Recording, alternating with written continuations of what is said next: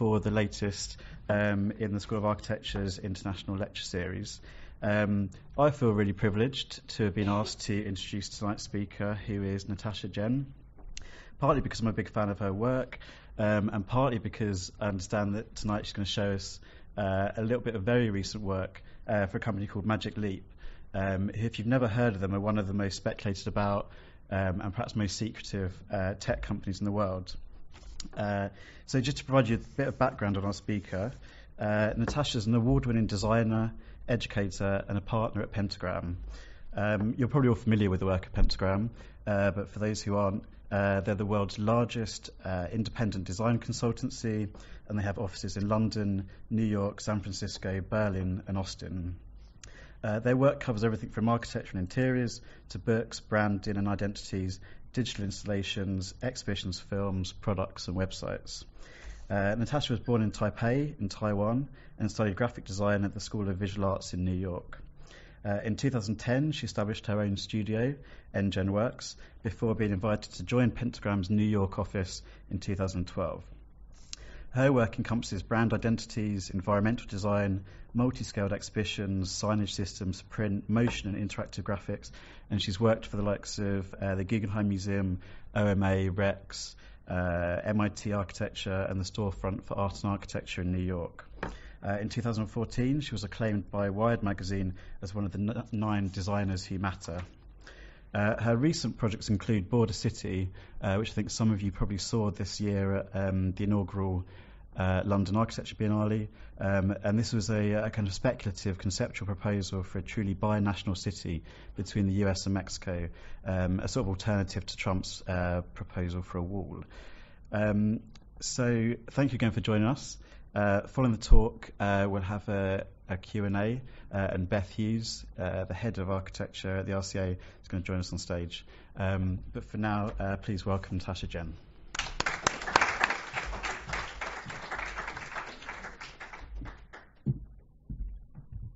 Thank you. Hi, everyone. Can you hear me? Yeah? Cool. So first of all, I'm very happy to be here. This is my first time at RCA, and this is a really great auditorium. So I'm going to give you, first of all, a little bit information and background about what I do. I'm a graphic designer. I'm not an architect, but I happen to work with a lot of architects across different types of projects. I am a partner at Pentagram. So I think many of you may have heard of Pentagram. We are a interdisciplinary design company. Started 43 years ago, actually, in London. I'm based in New York City, and this is an overview of our happy partners. Right now, we have 21 partners globally. We still kind of operate, in a kind of very intimate way. In a way, it's not that different from, say, like a family business. But what kind of characterizes Pentagram and what makes Pentagram very different from other design agencies is the way that we go about design. So here you see that there are about 4 generations of partners, all working under one umbrella. But each partner is a kind of autonomous creative and business entity. So in a way, when you think about Pentagram, it's not necessarily an organization that has a kind of typical structural setup, but rather it's a cloud, it's an umbrella, and it's a design collective. I joined Pentagram in 2012, and this was one of the first things that I did. This was for a series of 3 posters that coincides with Pentagram's 40th anniversary. So here, what I was trying to do is to look at the body of work, the breadth of work of the company. It was a way for me to kind of understand it, but also a way for me to kind of reimagine this really long history of work in a kind of totally different new way. So we created this kind of imaginative urbanscape in which everything is actually made up with a pentagram project. So it started out from the 70s all the way to the 90s. I didn't actually get to do 2000, which is something that I think I should do right now.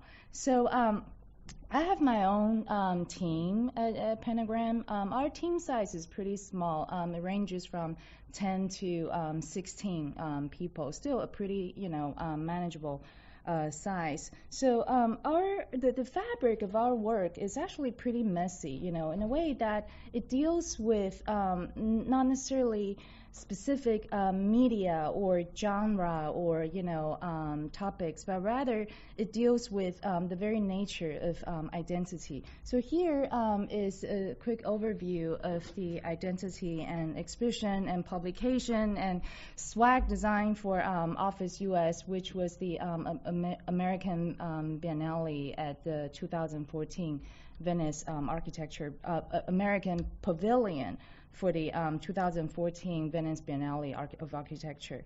And then what we do also is typography design. So when we design an identity project, sometimes it's an identity that has very specific say applications, such as video, film, or website, or packaging. Sometimes it's an exhibition. We always start out with the kind of very nature of typography. For us, typography is not just typesetting, but rather it's a kind of tool that has a lot of spirits as well as performative, power in it. So here there's some typefaces that we designed for different projects. And the other thing that also interests us is the kind of the ability, is graphic design's ability to actually deal with completely different scales. So for us, scale is really not an issue, but rather something that we play with, in every aspect of our work. So you see that on the left here, it was supposed to be an ad, for this 25-story LED building at Times Square. But what was interesting about the site is that, first of all, it's in Times Square, so you can kind of imagine that the building is surrounded by just countless LED screens around it. But the building itself also is made up with these facets, and that the facets somehow became this kind of very interesting canvas for the identity that we designed for this art program. And on the right, it was a pro bono project that we did for a startup in the Silicon Valley. So the request was to design a home screen, for a smartphone, that we could do anything that we wanted, and they would program it, and they would put the app for sale on their platform. So what we did was that we looked at the most commonly used apps on a smartphone, and then we created these modules, in a way that they're kind of like Lego modules, and each time you unlock your phone, these modules will become something else, like an object, So we did a lot of these, and then we named it Transformer. And the other thing that, as I mentioned previously, that really interests us is the very nature of identity, and how an identity can actually perform in many different ways across different situations, across different media platforms. So here it was an exhibition that we did for Center for Architecture in New York, and it was a competition, award. So what we did was that we created this identity that is made with three converging lines. So the question was, how do we actually suggest architecture without getting all illustrative, and how can we actually create a kind of morphing identity that has its own particular presence, when it's used statically, but it could also become windows or screens when it's used in digital interfaces. And then when it's deployed into physical environments, how it could actually become a kind of exhibition structure that held the content together. So on the right, you see that the exhibition and also all the display type was made up with duct tape, because we didn't have enough funding to actually do vinyl type, But that actually worked out really well, So it had this kind of really spontaneous kind of look and feel to it, and overall, I think that it held up the exhibition really well. So, in summary, I think that what we ultimately deal with is the question of interface. Like for us, everything is an interface. From say a coffee cup, that you get in the morning that has a logo on it, to say a box of tissue paper, or even to a building. Everything is an interface, and it's something that we kind of grapple with, all the time. But in recent months, I think that some of you may have paid attention to this, what we call a kind of emerging technology, specifically virtual reality. So, the opportunity to actually interface with reality is kind of getting a lot newer now with these emerging tools. But then what's also interesting is that the idea or the pursuit of, immersive reality isn't entirely new. It really started out in the 60s. There were a couple of computer scientists and filmmakers started kind of tinkering with the idea of immersive reality. From what you saw on the left, Sensorama, which was supposed to kind of provide 5 senses, from not only the vision, but also the smell and the touch of things when you're actually viewing a piece of content. And then on the right, you see that the guy who's wearing something that looks like a pair of glasses, his name is Ivan Sutherland, and he actually invented the first what we call immersive wearable. This is sort of like the precedent of augmented reality, sort of like Google Glass in a different way back in the day. And even something that's as analog as Viewmaster that we all play with when we were kids, there are kind of ideas to actually pursue a kind of different immersive reality.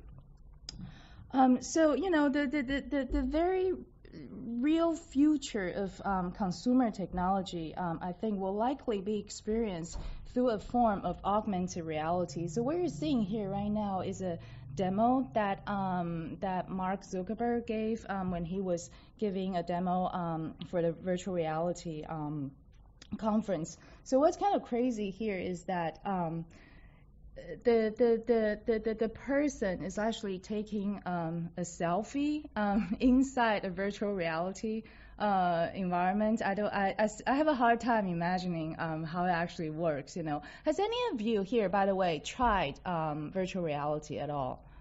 Raise your hand. Okay, great. Okay, so you know what it's like, right? So you're kind of immersed in this infinite space where you can actually move pretty freely with limited field of view. So here a selfie is taken inside a virtual reality, and I guess that you could upload it onto Facebook, later on. So that is actually happening right now. But then, if we look back to history, augmented reality actually has been a goal, for mankind for a really, really long time. It's just that right now we do it digitally, and then we also do it constantly, okay? So, without actually even realizing it, we're now actually living in a routinely mediated reality. We have already, I think, virtualized reality in a way that actually doesn't require any headset or any kind of wearables. We're actually doing it in our hands and our pockets. That's sort of reality that we're living in right now, which is also entirely virtual. But now going back to these new emerging tools, So I'm going to talk a little bit about the differences between some of these that are out there right now. So the majority of you here have tried virtual reality, which is a kind of immersive box. Once you're in the box, you're completely disconnected from the physical world that you're in right now. So you're in a kind of fantasy land where you can kind of travel pretty freely. And the challenge right now for virtual reality is that it makes people sick. It does. For example, I get sick within, I would say, 5 to 10 minutes, inside virtual reality. It makes me really nauseous. And that's something that the technology itself has not been able to kind of overcome as yet. And then there is another one that's called augmented reality. So augmented reality, again, has been something that's in development, for decades right now. But I think that 2016 was a really amazing year for augmented reality, because I think this is the first time that the world finally understood what it is through this mobile phone game called Pokemon Go. How many of you actually play that game or are still playing? Raise your hand. Don't be shy. Don't be ashamed. One or two. It is a massively fun game. So how it works is that so there are these little monsters. They're the Pokemon clan, right?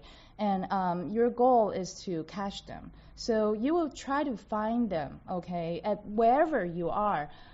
With your phone. So you pull out your phone and you kind of just shoot your phone at the environment you're at, be in school, be outside on the streets. Actually, a lot of people got into accidents because they got so into the game finding these Pokemon monsters. And once you find one that shows up on the screen, you would try to catch it, right? So these are what I thought was really interesting is that people started uploading or taking photos of these Pokemon monsters with their pets, But in reality, these pets had no idea like what's going on. These monsters actually didn't exist, in the physical world, but through the phone, through the kind of virtualized environment, these monsters were actually interacting with the pets. So augmented reality was kind of introduced, as a wearable to the market a couple of years ago by Google through Google Glass. Any of you actually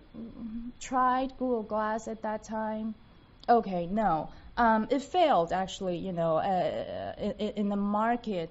It just didn't kind of live up to the customer expectation. It was also relatively expensive, and most of all, I think that it was really the first time when people were introduced the idea of wearing something that looks kind of weird, on your face. But although it kind of failed in the market, but what it did was that it actually paved the groundwork for all the wearables that are actually emerging in the market right now. So you can see that, all these celebrities wearing Google Glass, I mean, as ridiculous as they seem, they actually helped the public perception in terms of normalizing, okay, wearing something on your face. So that was augmented reality. So now look at this one, mixed reality. So you may ask, what's the difference between augmented reality and and mixed reality if the idea is to project virtual or digital content into the physical world? So what makes mixed reality very different from augmented is that mixed reality's content, the digital content, actually interacts and interlaces with the physical world, meaning that there could be a panda walking up and down that table right now, So that's the very idea of mixed reality as illustrated here by Robert Downey Jr. in Iron Man. So you may ask, then he's not wearing anything? Well, right now, you still have to wear something. You have to wear a pair of glasses, that's what we're kind of working on right now. So out of AR, VR, and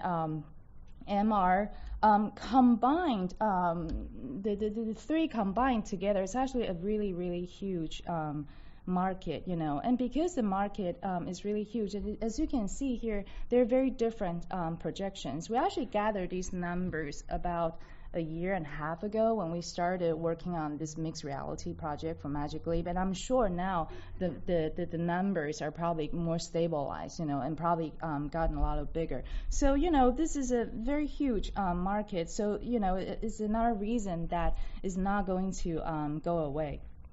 So we think that, the biggest market of the three is actually mixed reality. Why is that? Because mixed reality can actually cover nearly every aspect of life, work, and play. Okay, it is really, really broad in its application. And my introduction to mixed reality was through this project and this company called Magic Leap. Magic Leap is a startup based in Florida, and they're creating a mixed reality platform and a device itself. So we began to work with them in 2015, in summer of 2015, to kind of help them establish their brand identity and to try to actually figure out what is their soul, of the company. So you may say that, well, that was totally CG, right? It was. That little elephant was CG. But I wanted to pay attention to this, which was shot directly through the device. An army of stormtroopers is searching for us. It can only be a matter of time before we are blasted into their hearts. I told you it was dangerous here. We have not yet completed the mission. How did we get into this mess? I really can't tell you. So it's incredible fidelity, and you may have noticed that the virtual R2-D2 and C-3PO are really opaque. Okay, so that is something that's very special to Magic Leap. They have this technology that is very different from hologram, which is commonly used right now in mixed reality. They have this technology that they call the digital light field. So in a kind of very simple way, the way it works is very similar to how light works to our vision. So the reason why we can see things is because there's light. Without light, the entire world will be completely black, to our eyes. So Magic Leap managed to actually create light, through digital means and projected back into our eyes so that we could actually see these virtual content. So we were contacted by them in summer 2015, and it was a pitch. In branding term, a pitch is very similar to a competition. So we had very little information about them because there was no product out there. There were a couple of articles, written in tech blogs, very speculative articles, and there were a couple of videos about the founder, the CEO, Rony Abovitz, and we kind of went in with pretty audacious assumptions and kind of more like very, very poetic, in a way. And we weren't really kind of thinking about market or, branding or how we're going to market this thing at all. But we kind of went in just kind of assuming what may happen in the very near future. And what we knew was that one thing that we knew based on our research and the little information that it gave us is that mixed reality is very likely to kind of remove screens, both in a kind of very literal sense and I think in a very conceptual sense. So, screen has been the kind of dominant paradigm through which we receive and interface with information. So if the idea of mixed reality is to actually put content into the physical world really freely, so we could assume that it's going to remove screens, but at the same time, it is going to leave us with a lot of complicated problems, to solve as well. We got a project, surprisingly, because we didn't have any practical proposals for them. But one thing that I do want to kind of point out a little bit is that we have been working with the CEO, who's also the founder, Rony Abovitz. Rony is a very, very smart and eccentric man. He was trained as a biomechanical engineer, and he had a company that invented robots that will help doctors to do knee surgery back in the day. He sold a company and he started Magic Leap. He is a musician. He plays in a band. He is also a comic book artist. And this is a screen grab of a TED lecture that he gave. He basically didn't say anything. He just got onto the stage in his astronaut suit, and there were these two furry things that were just jumping around behind him, and there was a band playing behind him. That was his entire TED Talk, and the audience went dead silence after he finished. So we saw this, before we did the competition. We kind of felt that, well, there's a very artistic man here that also has a vision. So how do we actually work with this kind of mind, right? And we kind of assume that his mind actually sets the direction for the company, not just only the technology itself. So after we got the project, we kind of just looked at the very offering of the brand. So it is a very, I would say, strange combination of things that, again, it is something that we never saw before. Okay, so typically when a company does hardware, for example, Apple, they do hardware 100%. If you're a company that does content, for example, Pixar, is a content company. You do content 100%. And then if you actually do professional enterprise level stuff, that is your focus. But Magic Leap's business actually is made up with these three seemingly different things, So the offering is very, very strange, similar to a building that has very strange programming, think of it that way. So how do we actually make sense out of it, and how do we actually package it and structure it in a way that is actually friendly to general consumers? So we kind of just kind of organize our thoughts, and propose these 4 areas that we wanted to help them with, So the ask was very simple. They needed branding, they needed brand architecture, they needed the identity, they needed some verbal development too, specifically naming the device. But we kind of broadened our work just by really looking at the nature of the problem. So we had to actually really deal with, first of all, I think it's a perceptual and cultural challenge that's actually in the market right now. It's a totally alien technology, and how do we actually communicate this thing to people, and how do we make people feel comfortable and safe about it? And then there's the whole narrative aspect of things. How should we sound? What should we say, and what do we actually talk about? And then there's also linguistic challenge, which is that how do you actually deal with naming?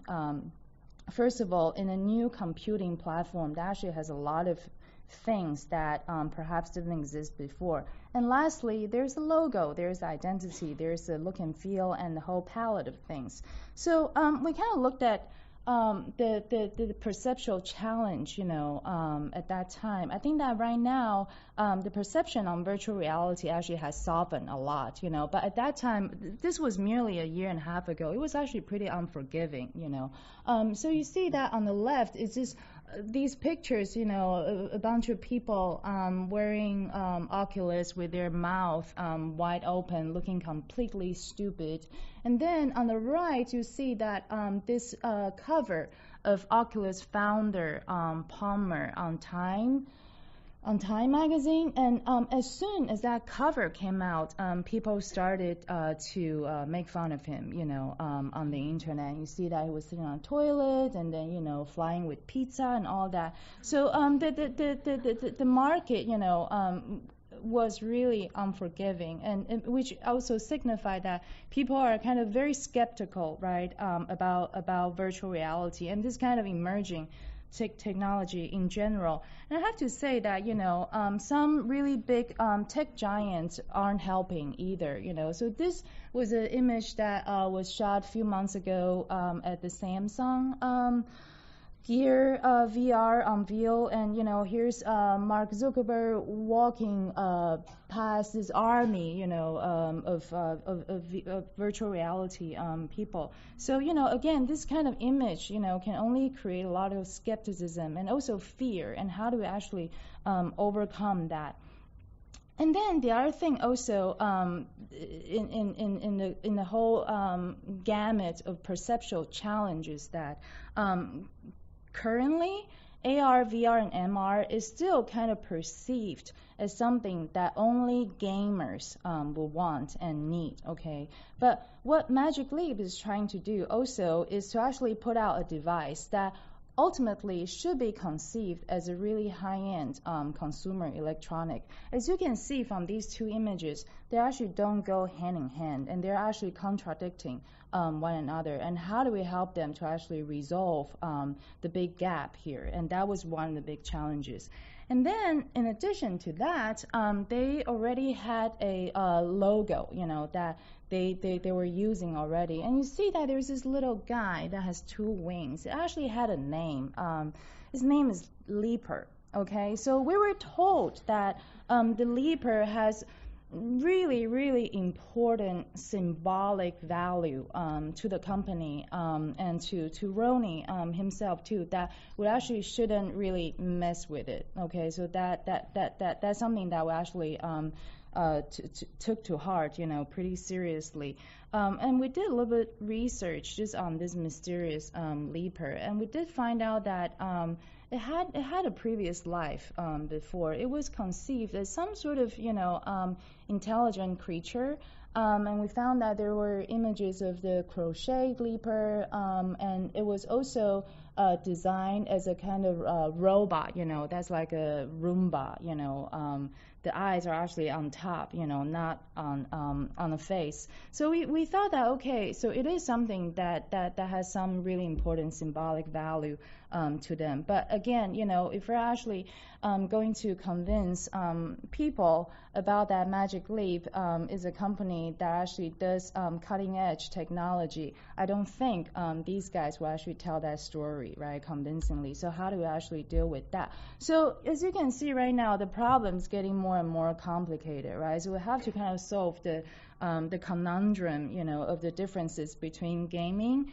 and high-end consumer product. And on top of that, we also have to deal with the Leaper. So where do we begin? So what we did first was that we kind of researched and kind of just outlined what we call this visual landscape. So this is a really zoomed out view. You cannot see the detail of it. So in the middle is basically look and feel, packaging, visual from the gaming industry, okay? Be hardware companies or be content creation companies. So you see that the entire middle part gets really, really dark, right? And then we also included companies that create a lot of entertainment content, from say Pixar to Weta Studios, who is based in New Zealand. They did all the Lord of the Rings kind of CG content. So these are the areas that Magic Leap have to actually deal with, because that's what they're doing as well. But what we kind of highlighted here also on the very far left is basically high-end consumer electronic brands. So all of a sudden you see a lot of white, right? You see a lot of minimalism. And that's the kind of look and feel that was really I think put forth by Apple, and you see that many other brands are now following suit, and that's the kind of language that people are used to. So Magic Leap will have to compete with that.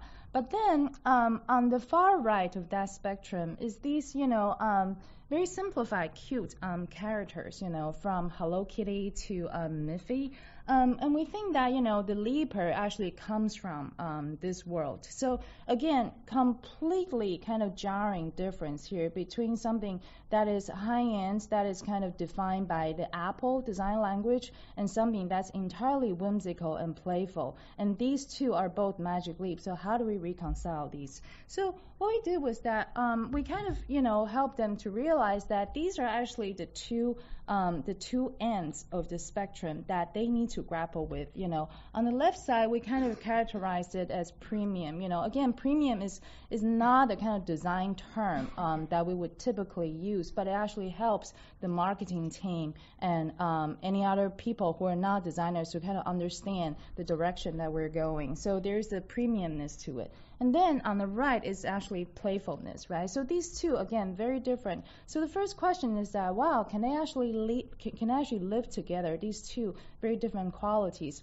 And then we said that, well, if we look at any technology brand, currently and historically, can we actually name a brand that actually embodies these two qualities? And they said no. Well, exactly. And that's why we should do it, because we have a great opportunity to be the first one who experiment with this idea here. So, premium and playful. So we kind of use this image to just illustrate, the point here. We see the two can actually live together and peacefully and beautifully. So there's a kind of sophistication that we really have to build in a brand, but we also need to keep the whole playful spirit, of the company, which I think is really kind of guided by Ronnie, him as a person. So the two qualities actually began to drive everything that we did. First thing that we had to deal with is the verbal aspect of things.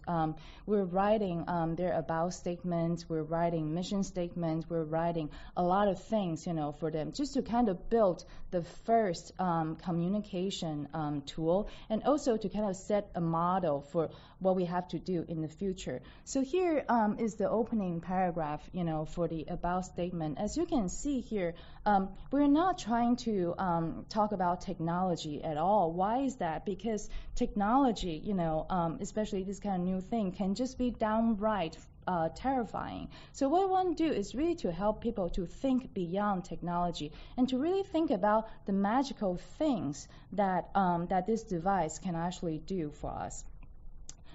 And then this is an image that was tweeted, on their Twitter, again following the kind of example that we created. So, mixed reality actually, the idea and the thing itself is the easiest, I think, to actually introduce to people. We're still doing a lot of work, in that area right now, but I think that what's most difficult in the whole verbal development is actually the naming and the nomenclature, which I'm going to get into. So this kind of stuff is actually pretty easy to do, right? To actually create a story that engages people. So as I said before, we have to name not only the device but the entire operating system. So what do you name something that nobody's ever seen before, right? And do we really need to name or rename everything? So we have to really go back to history. We have to look at in computing specifically, personal computing, how things are actually named. So here you see that desktop, trash, document, folder, notepad, calendar, window. These names were chosen very deliberately, and they're all based on the idea of an office, okay, a physical office. So as you can see here, that when people are naming new technology, they typically go back to something that people already know to establish, first of all, a sense of comfort and a sense of familiarity here. So that's the kind of paradigm that we're in right now. Everything is centered around an office. So these are the icons that were first designed in the 1984 Macintosh user interface. So when they were first training users to kind of understand what these icons were supposed to mean, they inevitably wrote a manual. So the manual goes something like this. It says that, oh, this icon represents your file, okay? So they use the word represents, right? But then they very quickly found out that people, they basically removed the idea of representation immediately. They said, this icon is my file. My file is this icon. So they began to identify the kind of immediacy and the kind of familiar nature of the icon immediately. And that's something that we also have to grapple with when we're naming things in mixed reality. So we're naming a lot of things we're basically naming the entire operating system in addition to the device. And here you see that many names are actually blocked out just because they're these new things that that I can't talk about right now, and you don't know what they are, and they're very exciting and they're very weird. So magically right now, is because they're actually introducing so many functions that never existed before. So in a way, they're actually messing with our reality, because our reality is based on what we already know, right? So we're tasked to actually help people to, first of all, understand that the metaphors that they have grown up with are no longer sufficient when it comes to mixed reality. That's something that we have to communicate. But then, as I said, do we really have to rename everything, right? So when you rename something, it requires a learning curve, and we don't want people to go through unnecessary learning curve. So what we kind of an example that we're using here is it's actually taken from Star Wars. Everybody loves Star Wars, and we all know what a Wookiee is, right? So we have this kind of naming principle. It's what we call 10-20-70. So let's start out from the far right, galaxy. Galaxy is a name, it's a universal name, it's an existing name, it's a real word. It is what it is, right? So we kind of identify that 70% of the stuff in the operating system kind of belongs to the galaxy. We call it what it is kind of world, right? So by following this rule, people already know what these things are supposed to do. For example, you don't need to rename trash. Trash can is a trash can. And then there are those that are sort of in the middle, that we can put a spin on it. For example, lightsaber, right? It's a saber, but then there's something special, something kind of slightly different about it that we can actually put a suffix or a prefix to actually make it slightly different. And then there are 10% of things. They're truly, truly unique. They're truly one of a kind. And that's the opportunity where we can kind of name it very creatively, such as Wookiee. So this is kind of teaching tool that we have to establish, not only for the client themselves, but also for ourselves, And then the other thing, again, you see a lot of blocked out words here. So another thing is that for everything that is new, any utility or function or app that is new, we kind of had to create this brief really for ourselves, So here you see that on the top it says blank aka blank aka. So these are all different words that are being used internally by the company and also by us to try to describe something. Okay, so we had to write this brief. First of all, what is that thing, right? So something is the volumetric, intelligent, and situational something of the Magic Leap computing platform, right?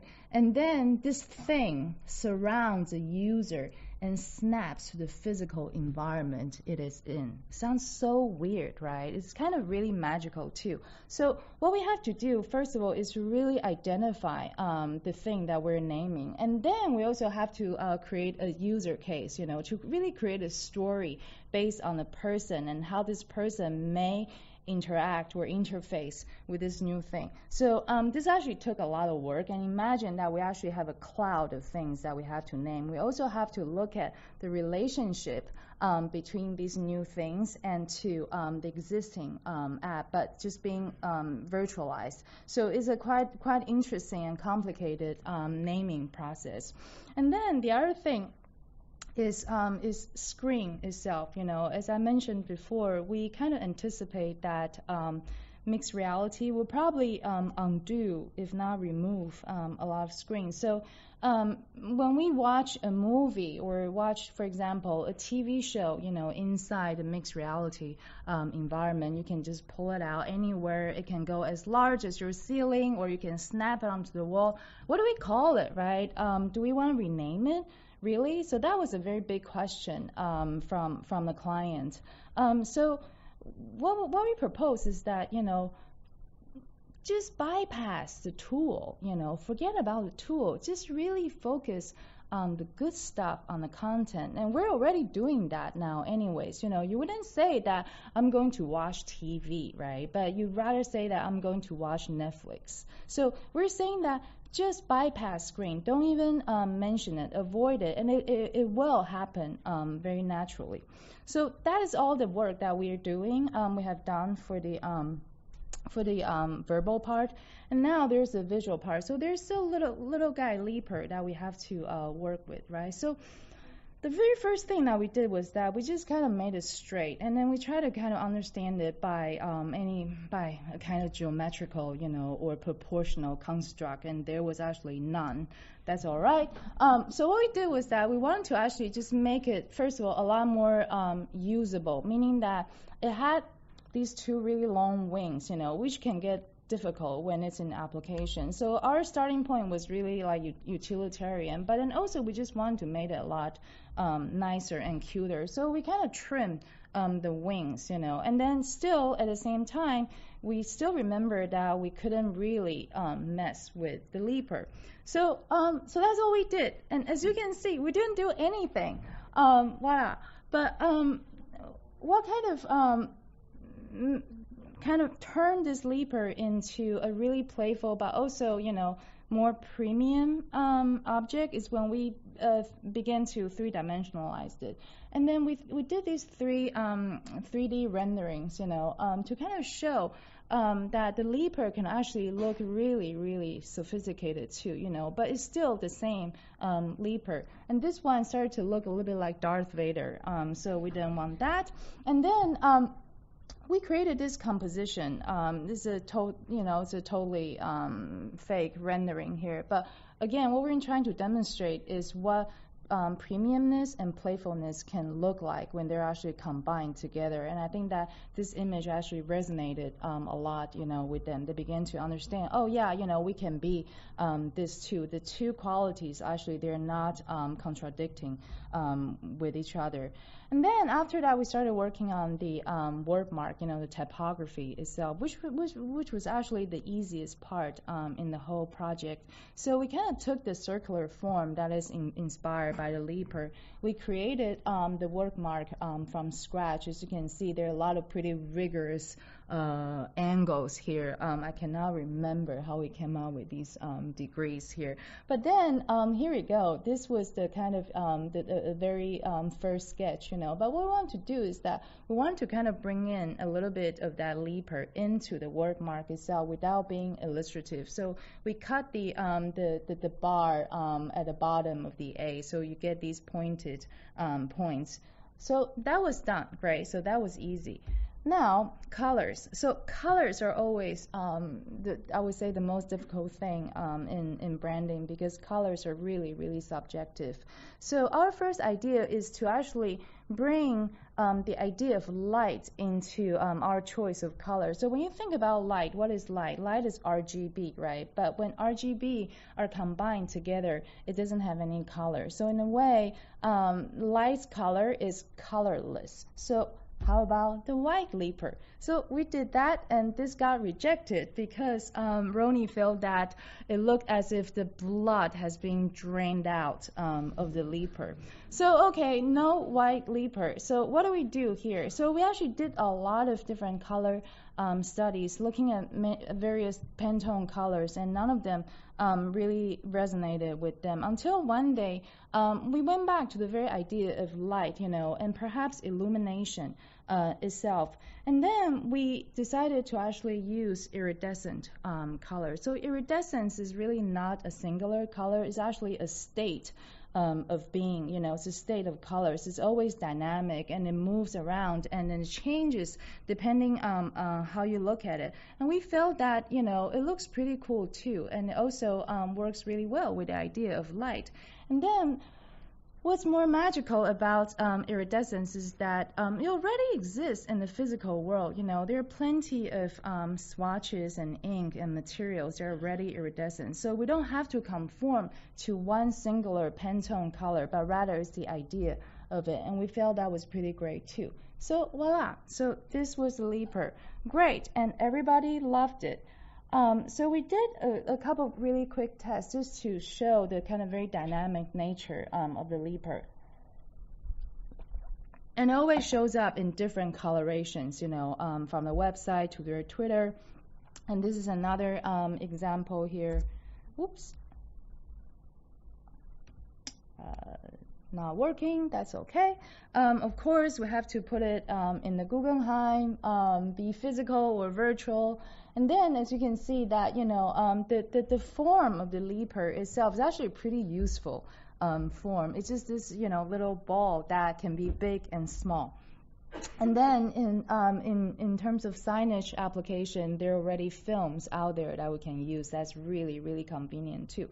The only thing, though, that we actually really materialized through this iridescent color is their holiday card from last year. So here you see that we used this iridescent paper, and we also wrote a copy. The copy was pretty easy, but still playful and whimsical. It's basically all the things that we would do over holiday, okay? Eating, sleeping, a lot more eating.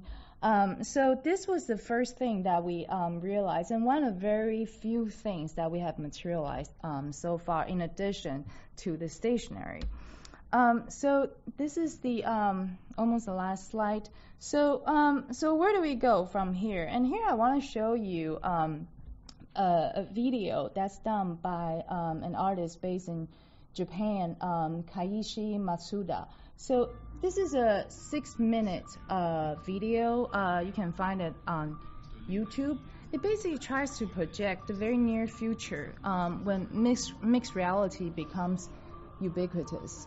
Okay, so it's a little bit frightening the way that that it depicts our reality here. So you may say, is this really going to happen? I don't know, and I hope not. The total or hypersaturation of information is going to happen, I think, one way or the other. But I highly doubt that it's going to become this degree of insanity. But what's interesting in looking at this is that the interfaces where all the information is still treated as two-dimensional floating pieces.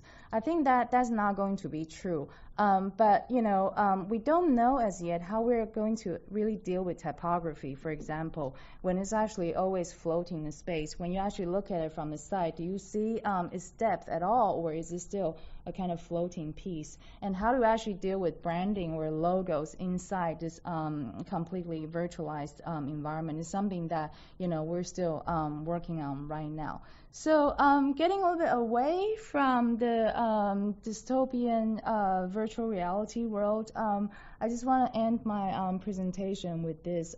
They are my puppies, and I hope that they're not going to be virtualized, and I don't want them to be. Thank you.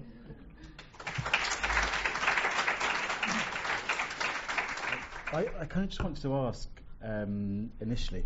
I remember reading an interview that you gave. I think it was with Design Boom, maybe a few years ago, and you said that when you decided to study graphic design, you chose it because it was you thought at the time the least technically challenging discipline.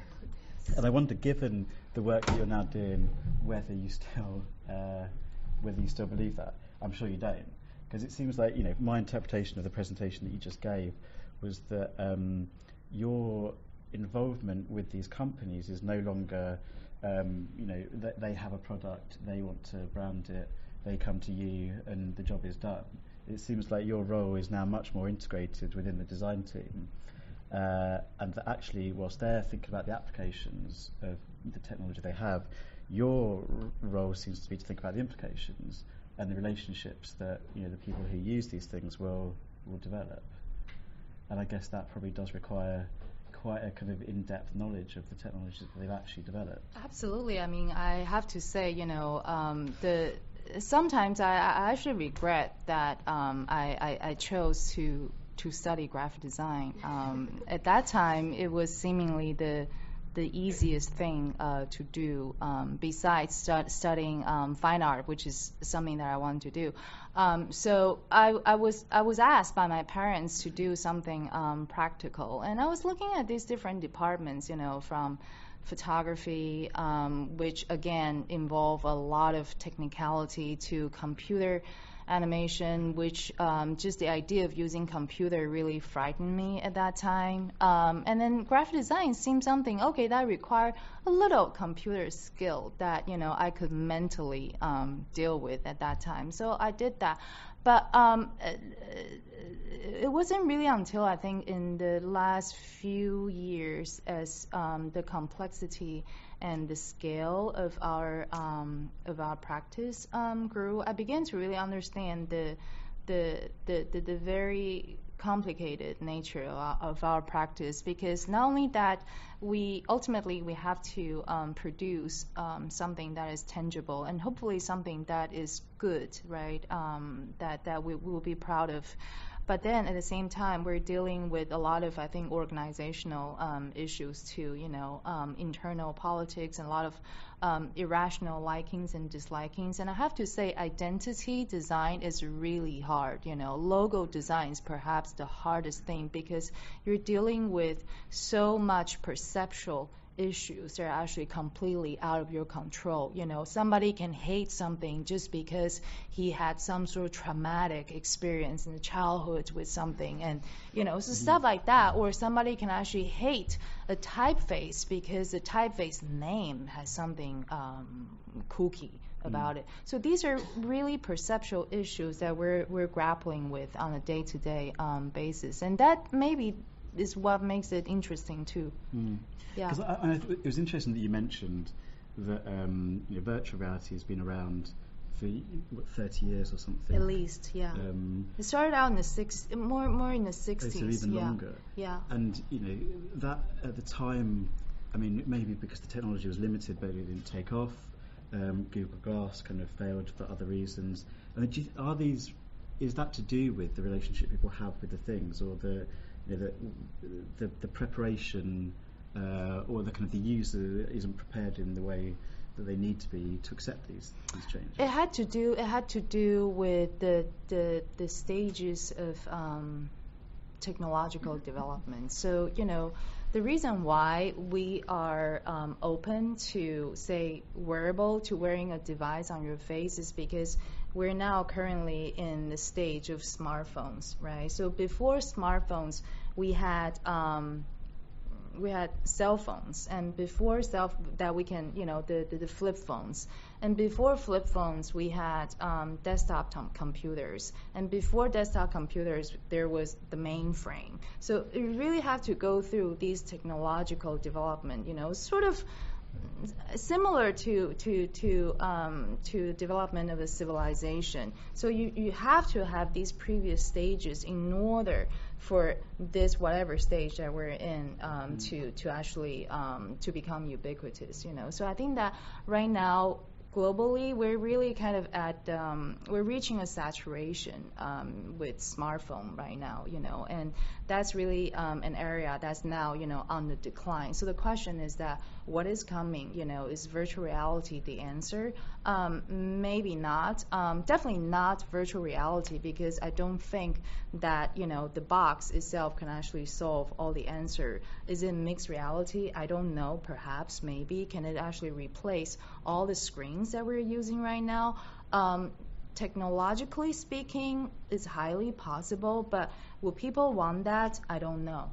We don't know yet, So there are a lot of things that we don't know until the stuff is being invented and being put into people's hands. Yeah. But I sort of understood from watching you go through your work that a big part of your role in that whole thing is that mediation into the world. So yeah, Google Glass failed, but that also could be part of the communication strategy around that. Yeah. And that, so a big responsibility that you have, I would say, almost in the world is the communication, dissemination, and acceptance of new technologies, products, and the way that we exist in the world. Absolutely. So in a way, there's quite a burden of responsibility, because the way that we develop our culture is being mediated through people like yourself. And I was just wondering if that's something that you discuss or engage with in your practice, in terms of how you mediate that communication, how you take on that responsibility. Well, we question, I think, a lot of times we really question our moral responsibility, believe it or not.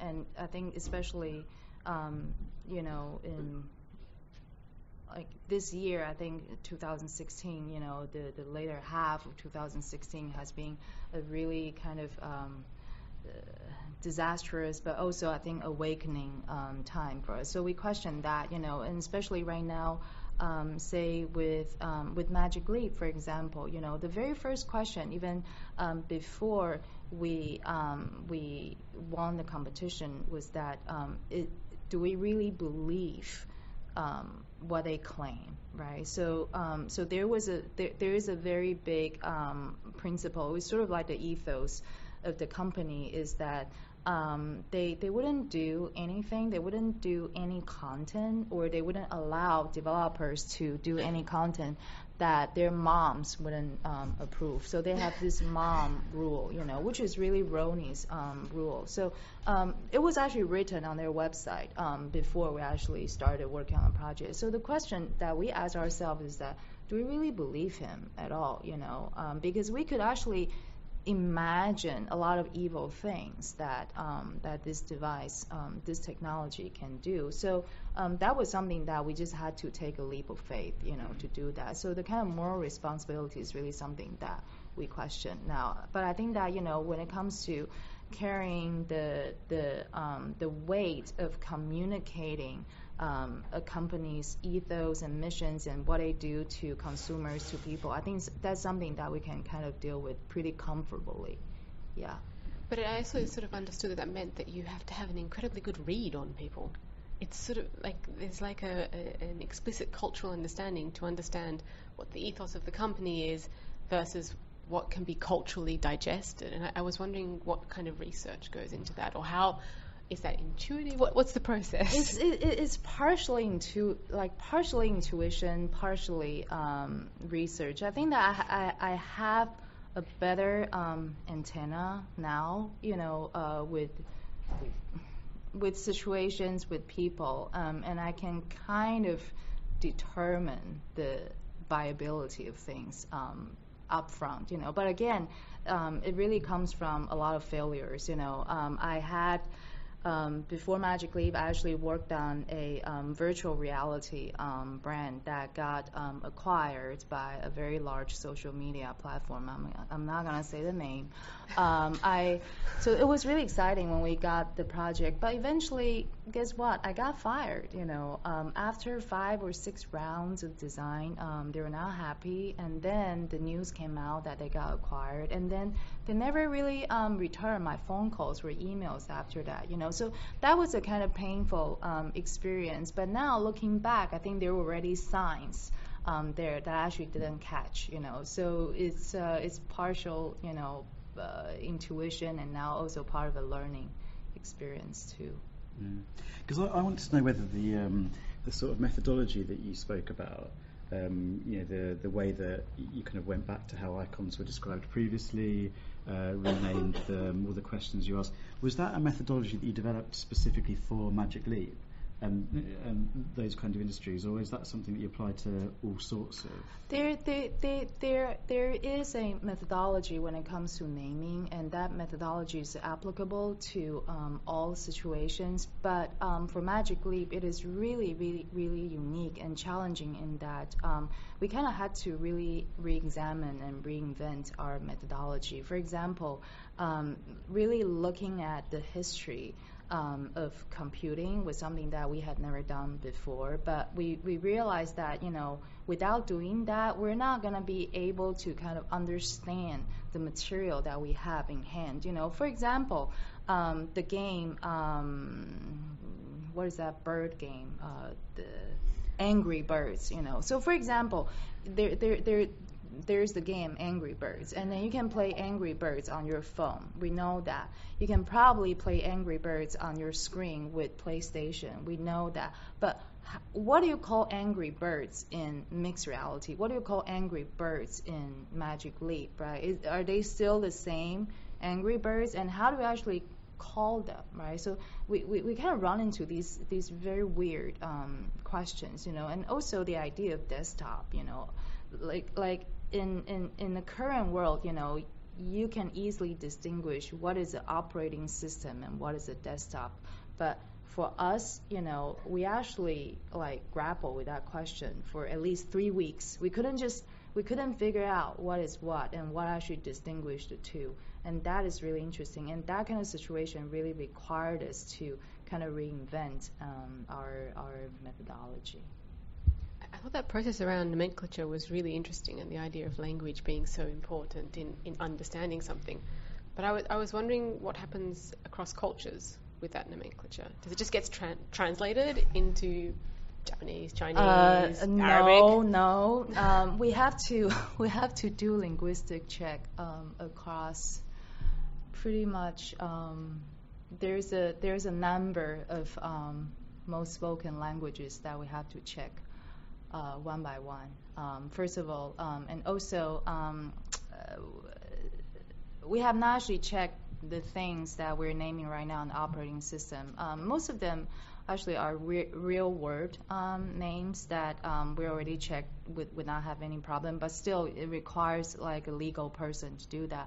But when it comes to, say, the device name itself, you can't just translate a name from one language to another, or even like the brand name itself, Magic Leap. You cannot just take these 2 words as is and translate that into, say, Chinese.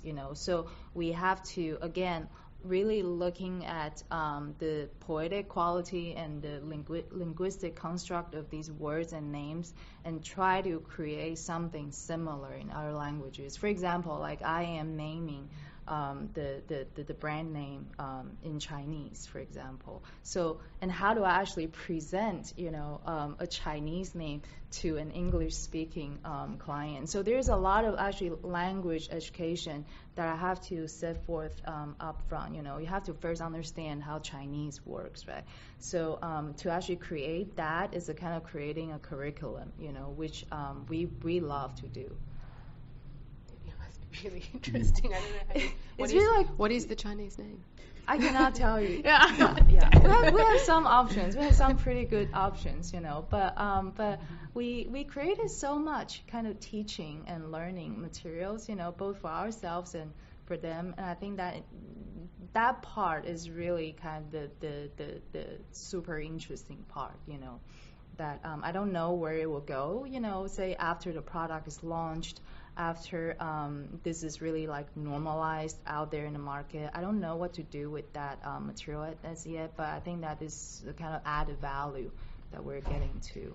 So with that sort of new technology, are you finding that you're having to work in new ways? Sorry? With the kind of new territory that this technology takes you into, are you having to develop new ways of working? Yes, absolutely. Yeah, and we're really agile, you know, in that way. Like I said, my team is pretty small, and we can experiment things really quickly, and we do have failures, you know, things that just don't work, and we can actually see very quickly, you know, be names or how we name things, the criteria that we establish, or how we actually design, for example. We can do that pretty quickly and easily, and that's a benefit that we have, you know, at Pentagram. Have you formulated more questions there, or should we I have one more actually. One of my favourite slides was your one with the kind of the Game Boys and everything, all the things that you know, might be replaced as a result of this technology, and that kind of I guess tied into something that I'm personally interested in at the moment, which is kind of Nick Bostrom's simulation hypothesis, the idea that we might all actually be living within a computer simulation. And it seems like with things like Magic Leap, where you know these images are now kind of leaving the screen and becoming kind of semi-physical, that kind of sense that everything can be simulated seems kind of more and more believable. And I think that, you know, that it's led people to write about you know, this point in time, the simulation singularity, where reality and virtual is indistinguishable from each other. But that point will come when the technology becomes high resolution enough to be believable, but also when we get used to real world becoming lower resolution. And I guess I wonder whether that's something that you've considered, whether actually the work that you're doing is going to disrupt all the time, the rest of your all the time. You know, first of all, I rather believe that I'm not a simulation here. That's first thing. But one very big question that we grapple with is that when the virtual content, the digital and virtualized content is so sophisticated to the point that it's no longer distinguishable from the actual physical thing, do we need that separation, right? So in design, first of all, that's the first question. Do we actually need that? And secondly, if we do, what do we call, or how do we actually frame this virtual thing? One big question that we had was that, for example, in mixed reality, if everything is so real, right? I can give you a cat, okay? So I'm gonna give you a cat. So, but do I actually call that cat a cat, or do I call it a virtual cat? Right? Like, Tom, I'm going to give you a virtual cat, or I'm just going to give you a cat, right? So that itself is such a stupid question, but that is a very fundamental question that we need to answer, really, as designer. I think that as these companies, too. And I think that these are the questions that they're also trying to answer, because they have to frame it in a way that, first of all, I mean, it is going to disrupt a lot of things, but they have to frame it in a way that I think is ultimately healthy for the mind, you know. So yeah, that's something that we're trying to answer too. Yeah. Do people have questions? Sorry, I can't see anyone. There's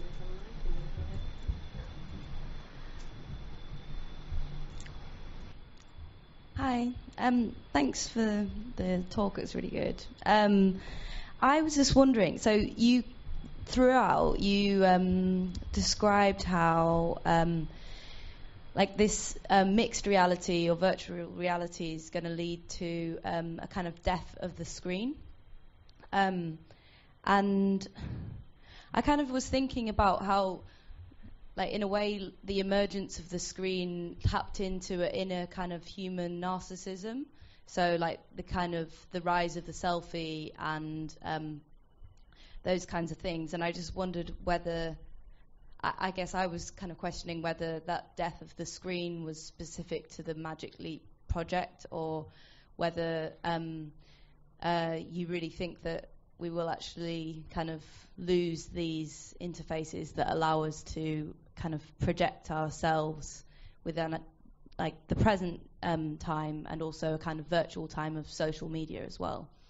I don't think screens are going to die. I think screens will be gradually disappearing, or getting less and less from our world. I think that is already happening. I think that we're at a kind of saturation point right now. Given that smartphones are so ubiquitous, right? But you already see that in movies.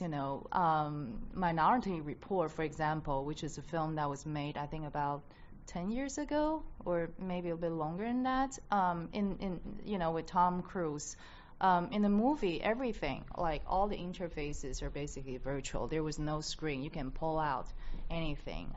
Or in Iron Man, for example, So I think that the kind of screen, I wouldn't say screenless situation, but I think there will be less screen situation. I think that's already happening, and that will happen pretty rapidly. I think once mixed reality actually becomes user friendly. I don't know whether I don't know when that state will happen, because there's still a lot of challenges with the tool itself. That is it comfortable enough?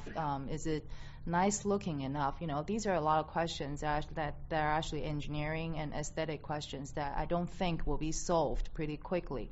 But once I think they get through that hurdle, the kind of screen-less condition will happen pretty quickly. What examples are kind of the main ones that you can think of that are the disappearance of the screen? Because, I mean, like things like Minority Report and movies and things, number one, you're kind of seeing that through a screen, like in its own right. So I just think that we can't necessarily reference sci-fi films to kind of make that. Well, that's because you haven't actually experienced Magic Leap, and I have. Okay.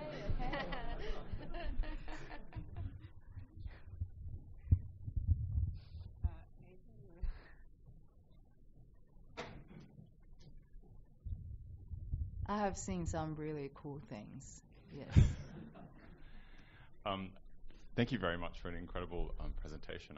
I want to go back to one slide, a different slide maybe, which is the slide of the psilocybin, the opium, and the coca leaf, which you showed, and you were talking about.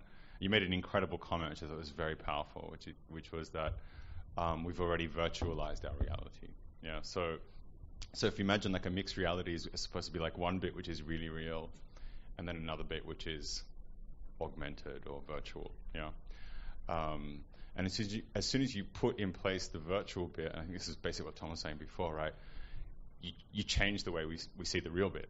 Yeah. So the real bit becomes less real somehow, as the other bit becomes more real. So that they shift each other. So I wonder and then there was another point that you made, which is you were talking about moving away from the desktop and the way that this thing would somehow read your environment and then snap onto your environment. So actually what it's doing is somehow using the environment as an interface. Yeah. So how do you think physical space, or how would you imagine, or have you speculated about the way that physical space would shift with this kind of virtual layer? Would it start to adapt in order to accommodate the virtual layer in a new way? What happens to like real architecture versus virtual architecture once these, new paradigms come into place? I never thought about that question, and that's a pretty terrifying question. If you think about that, right now, the virtual content has to conform to the given physical content, given that, okay, say there's a panda here, but the panda can only run between that wall and this wall, right? That's how it works right now. But if we begin to kind of imagine that the force is actually going the other way around, meaning that the physical architecture has to be reimagined and we're approach completely differently to accommodate some sort of new conditions from the virtual reality. I think that's an interesting thing, and that's highly possible. And what's would you design a building differently? You may have anticipating the fact that it's going to have all of these other things sitting on top of it later. You may have to, especially now. Knowing and having experienced the kind of scaleless nature of virtual content, meaning that the panda can actually run between here and there, right? But then the panda can actually all of a sudden grow, as tall as the Empire State Building, if you like. So there's that kind of incredible, kind of uncontrollable, fluid nature to digital content, and that may, influence how architecture is approached. And I think a lot of old paradigms, things that we already know, will be challenged. For example, the auditorium itself. This kind of setup, a stage, audience, projection screen, or just screen. The screen nature itself may have to change. Yeah. And have you guys given thought to like also how important is it to distinguish between the virtual part and the real part? Like, are there safety things or legal things, or what is? I mean, Tom's example of like when the projection becomes so real that you can't distinguish it from something that's really real. That's kind of amazing and fascinating, but it's also you can imagine raises all kinds of really tough questions as well. Absolutely. We first, this is still a really new topic for us, and our position on it kind of shifted back and forth a little bit. I have to be honest. So when we first started thinking about the distinction between virtual and the real, our position was that if the virtual could be so real, why do we need to call it virtual, right? Because that is actually another layer, another communication layer that is there. So we might as well just remove it. And that was a kind of, I think, very impulsive graphic designer or branding person's thought, is to really kind of make things a lot more efficient, to reduce the layers as much as possible. But then the question is that, right, if we're actually no longer distinguishing the two, is that even healthy to our mind? I don't know if you guys watched this Netflix series called Black Mirrors. So there's one episode that's basically about this very issues that the virtual and the physical are basically entirely blended together, and the person eventually went crazy. So yes, I don't have an answer for that, but I think that right now, after shifting back and forth on this topic, I think that there has to be a distinction between the two. Yeah. Yeah, I mean, it sounds like it must be the most interesting space to be working in as a designer, a graphic designer, because all of the conventions for how you describe those things just don't exist. Yes, and then the other thing that I didn't really show or talk about today is the very idea of representation of ourselves. So right now, you could probably make an avatar out of yourself, and when we say avatar, you know what it stands for, you know what it means. But then if the representation of yourself, meaning Natasha here, that could just be as real as the actual Natasha here, and that could actually just go anywhere or show up anywhere. What do we call that? And how do we really deal with that conceptually? And that, I think, will happen. It's just a matter of time. Is the idea of representation? Yeah. Are there more questions out there? I see lots of hands.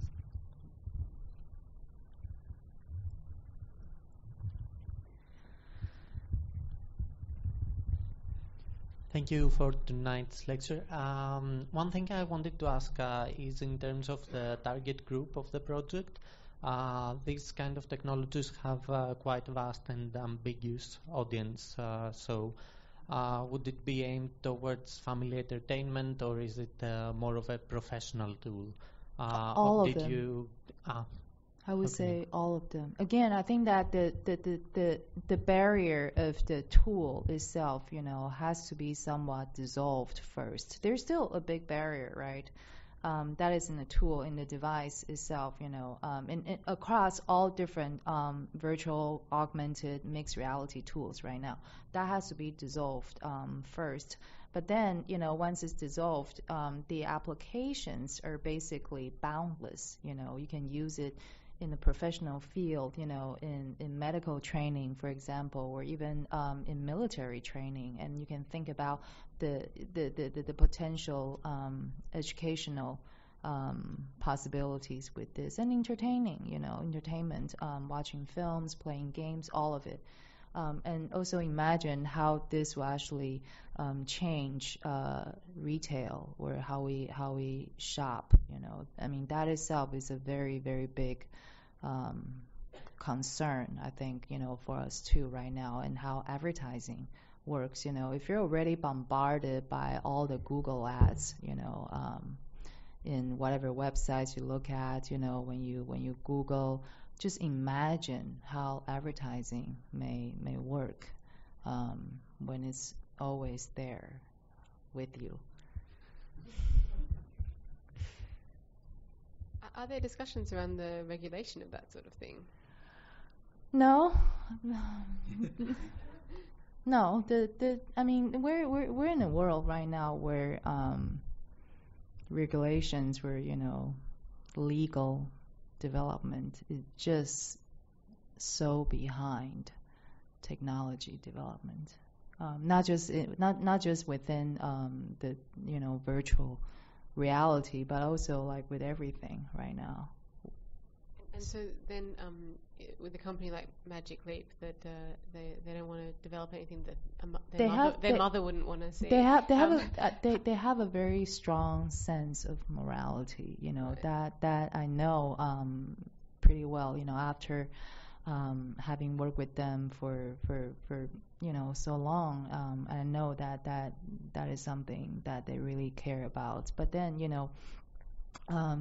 inside, for example, virtual reality, the black box, the first thing that people would do is pornography, right? And that's already happening. So what is the company's policy on that? That is really up to the company, to the brand right now. There are no regulations. Yeah. Are there more questions out there? No. So, really, really quickly, just following on from what the gentleman said there, Natasha, could you see yourself buying one of these and using it for the work that you do? Can I do what? Could you see yourself buying one of the Magic Leap sets and using it for the work that you do? I can't wait for it to come. Yeah.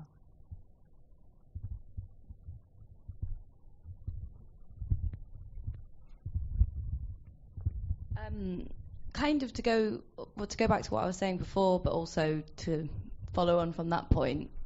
In the film Her, the man falls in love with his phone, and I think that the device and the physical thing has provided a source of comfort, and kind of like, especially in the kind of atomized way that we live now. I was just wondering whether you could describe how the experiences you felt when you've been using Magic Leap, and whether it felt like maybe, I don't know, a weight off your shoulders, and how it feels to not actually have a physical thing kind of tied to your body and yourself. It was magic, really was, very, very, very new and alien and strange, but in a very magical way too. But what I was using, the tool itself is actually a demo tool, which is what they're still using right now. So it's a pretty heavy thing and pretty big too. So I did not try the actual device, you know. But imagine just seeing a whale, you know, flying above you, and imagine hummingbirds, you know, going around you, and you can touch them with your fingers, but you're not really touching them, but you know, they're playing with you. That's the kind of experience that I had, and I can immediately, you know, I could immediately imagine that this thing could to be put into practical use pretty fast, you know. Yeah, browsing the internet, easy. I came across a product that was it was a virtual AR way to see your unborn child. So you could put on the thing and you could meet the baby before it was born.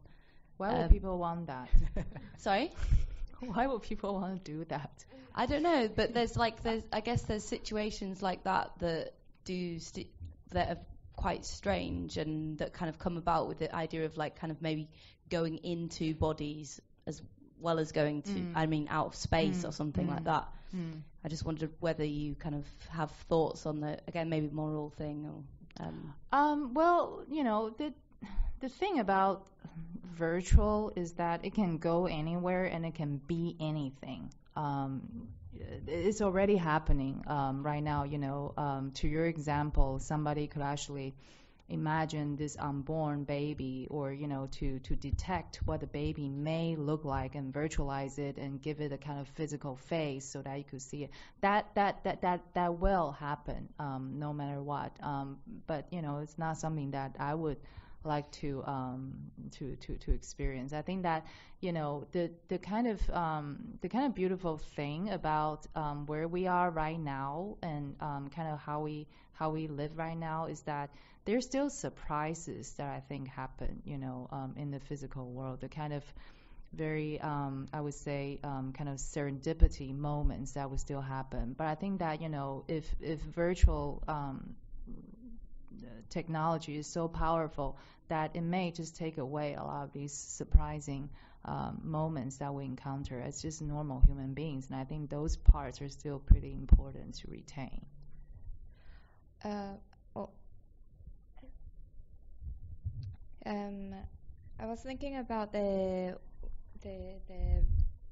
presentation about there was one page about with digital light waves you can produce vision on your brain and mind. So I can feel like is this kind of like virtual reality more like stimulate our brain, only our brain, and we can feel with our five senses, like as to make us believe that it is reality or something like that. So I can feel that if it's like that, maybe we don't need to use our physical body. Maybe we only need to like work on our brains only. So who knows? I was wondering what you have experienced in those kind of Magic Leap, and then I was feeling if you are having something heavy and it's like, could it be like just a stimulation on your brain?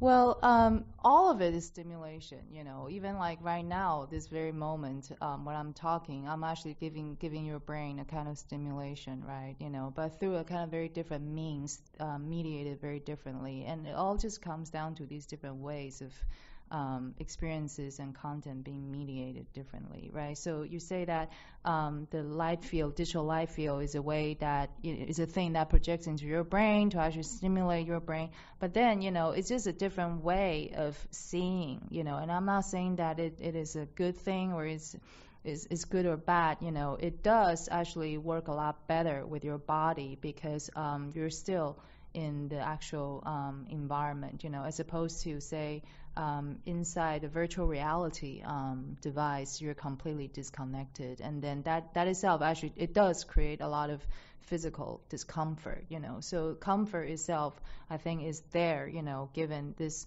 technology. But again, I'm not from the medical field. That I don't know the long-term implication of using this on a human body. I don't know yet. And I think that is still something that yet to be studied on all these different devices. We don't know yet, And even like we're still speculating whether the light from our smartphone is messing up with our brain, and sleeping pattern. And there are actually more and more studies that just come out, relatively recently. But when was smartphone invented? 2007.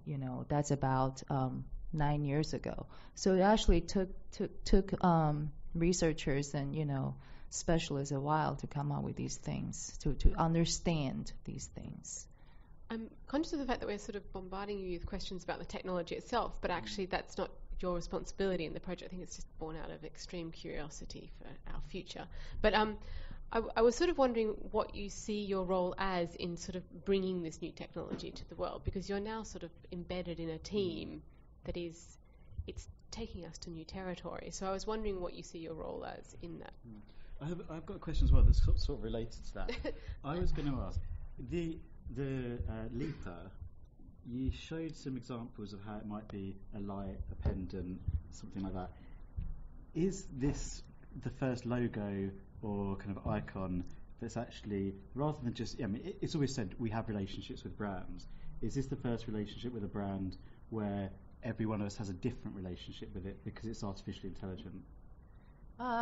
Well, how do you know it's artificially intelligent? I guess that's my question. It may not. It may not live in the mixed reality environment. It may not come out and fly around. It may not. It may just be a static logo, like a portrait, on the box, on the packaging. We don't know yet, But its previous life was an intelligent and friendly, creature. We don't know yet, and that's a question that we're still debating about, because ultimately once you're in the environment, you would definitely have to have a helper, similar, say, to Siri or to God, they're all women's names. Like, what do you call the one that Microsoft has? Cortana, So you would definitely have some sort of helper. So who's that helper? Is it a man or is it a woman? Is it the Leaper? Do we want the Leaper to live that way? We don't know yet. Yeah. Okay. So going back to my question. It's meant to be related. Yeah, I know. What do you see your role as in this whole kind of technological leap? Actually, I think my role for this project and my role for the people, for consumers out there, is actually no different from my role for any other projects. What we do ultimately is to actually help people access or experience the content in a more enjoyable way. I think that's sort of bottom line of it, but also add our intelligence into it. Magic Leap is special because it's an emerging and it's a new and potentially disruptive technology. But if you think about the kind of scaleless nature of brands, and sometimes the destructive nature of brands, they're no different, whether it's an analog brand or it's a digital brand. And it's sort of our own moral standard that I think is the bottom line. Are there more questions out there? All right. Somebody? One at the top. Oh, sorry, Marcus. I can just shout it. My question is kind of based on what Beth was saying, but it's looking at, so if you, as you quite rightly said earlier, technology moves at such a left great comparison to things like governance and legislation. Thank you. In terms of things like governance and legislation, like if you look at things like Moore's law and the exponential nature of technology advancing at such a high rate, I guess what my question would be is that this Magic Leap thing sounds incredible, and as you said, you've tried it, and the limits seem boundless, and so when it does come out, it could have a really profound effect on society. Technology and society as a whole are kind of really inherently linked to each other. How do you see your role as, or not necessarily your role, but the kind of marketing role of producing this thing to the consumer? How, I mean, as you said, say Google Glass failed because it was slightly maybe overpriced and didn't really function in the way it should have done. And so it didn't kind of appeal to everyone. But if this thing is marketed in the right way and appeals to the right people, you could arguably sell it for a very high price. And then when that price is set, that kind of automatically rules out a fair part of society. How do you prevent a situation whereby some parts of society are then given this limitless, boundless technology, which they could then further a certain area, and other people are left to not participate? You know, that is entirely out of our control. As a designer and as a branding person, because there are just too many factors that are in play there right now that we don't even have any knowledge of. For example, how do these prices come about? I have very little idea. I have a general sense about the price range, and I have a general sense about the very preliminary reasoning for that range from a marketing or competitiveness point of view. But exactly how these pricing come about, I have no idea. And I have to emphasize on one thing, that is branding and marketing, yes, can help any product to become popular, or first of all to be accepted and then to potentially become popular. But branding cannot actually invent the product itself, meaning the offering itself has to be there.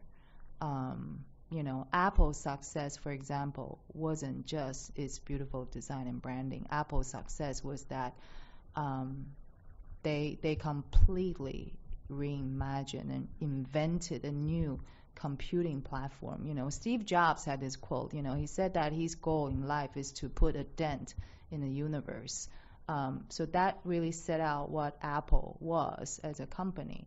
And yeah, with smartphones, I can say yes, they did it. For better or worse. That is something that's not branding can actually do, or marketing. Yeah.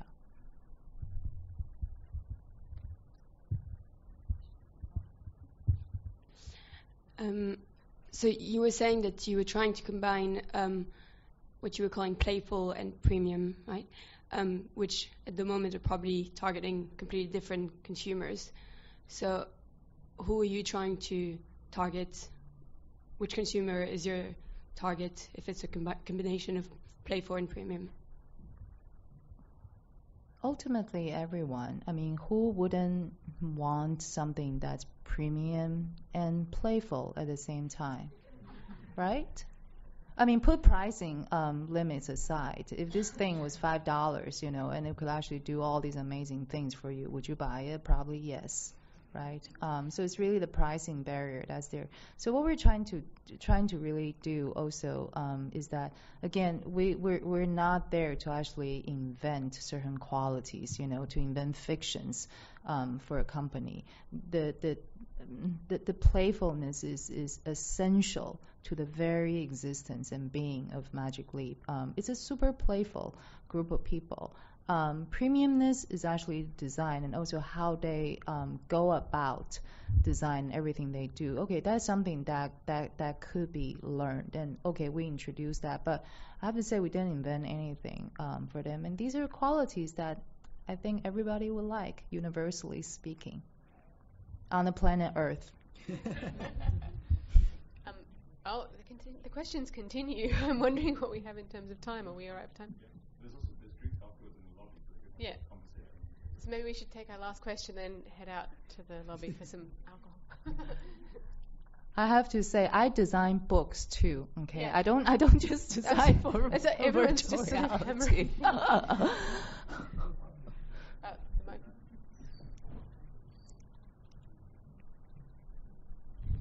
Hi there. It seems like initially what I thought about what you do before I came to this lecture was quite a linear process about how you'd receive a brief from a client and then you'd produce something and it would come out. But actually, having heard you speak, you seem so integrated in the design process. I wonder if you've actually ever changed the perceptions of the people you work for about their own business. All the time. We have to. So we rarely kind of just conform to a brief. You know, of course, we ask clients to provide as much information as possible. Sometimes it comes in the form of a really well-written 20-page brief. Sometimes it comes in the form of 2 sentences. Sometimes it comes in form with, you know, with a bunch of like statistics, for example. But what we do is that we always try to redefine the very brief of a project, always, you know, regardless of the nature, the medium, the scale. And we succeed most of the time. Yeah. All right. How about we go and have a drink out in the lobby? Natasha, thank you very, very much Thank for your you. time.